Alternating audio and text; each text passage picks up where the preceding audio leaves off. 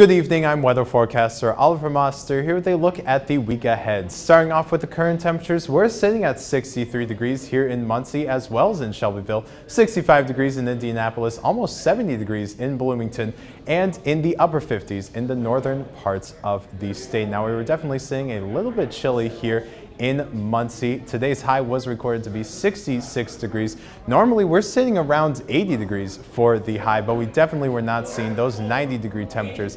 That record high was set in 1897.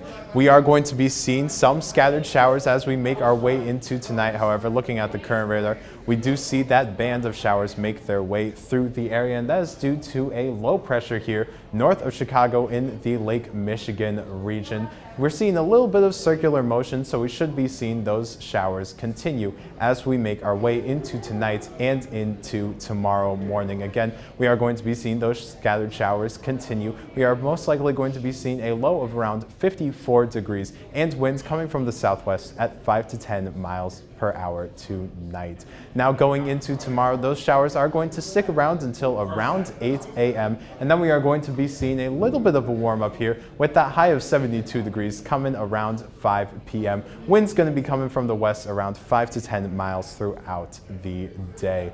Now, looking at tomorrow night, we are going to be seeing those clouds move out of the way.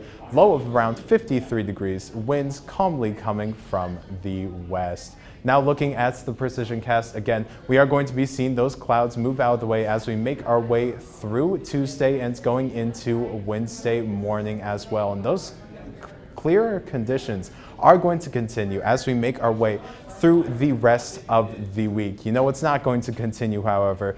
Those cooler temperatures. Looking at a 5-day temperature graph, we can see that the highs for the next 5 days are going to be increasing drastically. Here Tuesday, high of 72 degrees. Thursday, though, almost a 10-degree increase with that high of 81 degrees. Saturday, high of 85 degrees. Now, looking at the 7-day forecast, we should be seeing those clear skies continue as we make our way throughout this weekend into the weekend.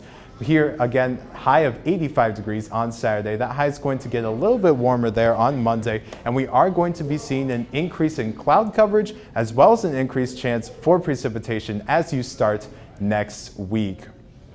This has been your NewsLink Indiana web weather update. You can follow us on Facebook and Twitter at NLI Weather. I've been weather forecaster Oliver Moster, wishing you a great night and an even better week.